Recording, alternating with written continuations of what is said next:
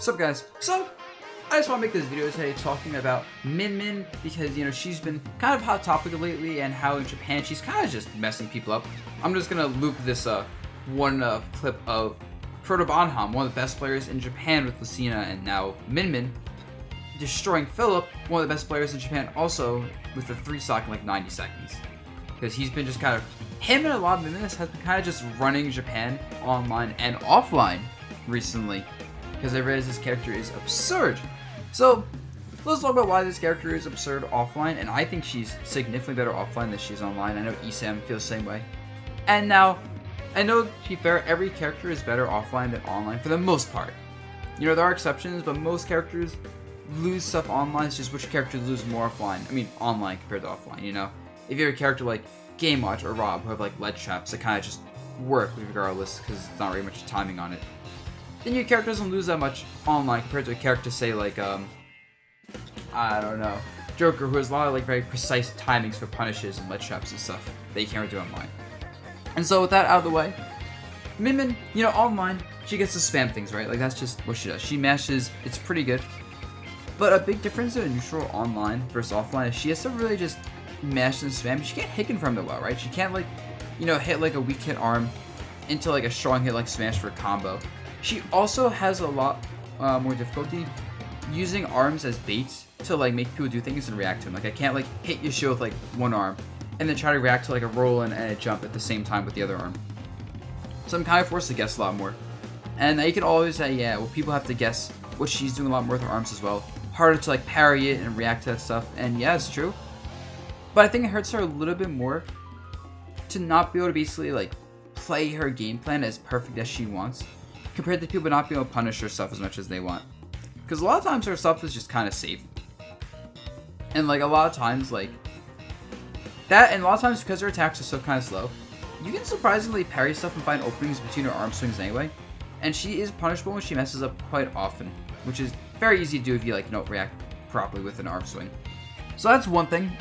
I think when it comes to using things like her anti-projectile up smash, and a lot of defensive tools like down tilt, dash tech punishes, whatever, it's a lot harder to use that online than offline because you don't have a lingering reflector with the project with the up smash. It's like 8 frames, which sounds like a good amount, and it comes out frame 7, which is nice. But a lot of times it's like hard to react to projectiles with that, and a lot of times you have to time it pretty precisely, which isn't easy, obviously, compared to a lot of like anti-projectile tools that linger, which makes a lot of characters that have those things like, you know, a wolf down B, a DDD neutral B, where the timing isn't that precise. They can just kind of use it and it's hard to punish. And like it's easy to punish the projectiles at the same time. So another factor there. And then I think especially for her advantage state, oh, and also up smash, like as an anti-air tool, so good offline because you can react to the jump ins and consistently just like you're jumping in with the hitbox, up smash. Whereas online you have to kind of guess and doing a little bit too preemptively, and the move is very laggy and punishable to be with. But finally, the entire ledge game for her, I think online is like kinda fucked, honestly. It's not like she's awful ledge trapping or edge guarding or 2-framing online, but she significantly loses out on being able to consistently time like Ram 2 frames, which is completely busted by the way. Ram forward smash 2 frames is not okay. You can't do that like well enough online, so that's just like basically she almost loses that option. Ledge trapping with her like 14 frame-ish forward tilts, forward airs, whatever, pretty hard online, but offline you can barely cover things like rolls, get-ups, jumps on reaction pretty well, and just basically keep in the corner forever. Same with edge guarding, right, where it's like you can kind of just edge guard them over and over offline, whereas online, a little bit hard to time these 14 frame plus aerials that are like thin. Sure, they're not like Sephiroth like toothpick sword size thin, but they're pretty thin and precise, and if you miss them, you're in quite a bit of end lag. And I'm trying to think if there's anything else I forgot. That's kind of the gist of why I feel like this character, you know, like I said, every character is better offline than online.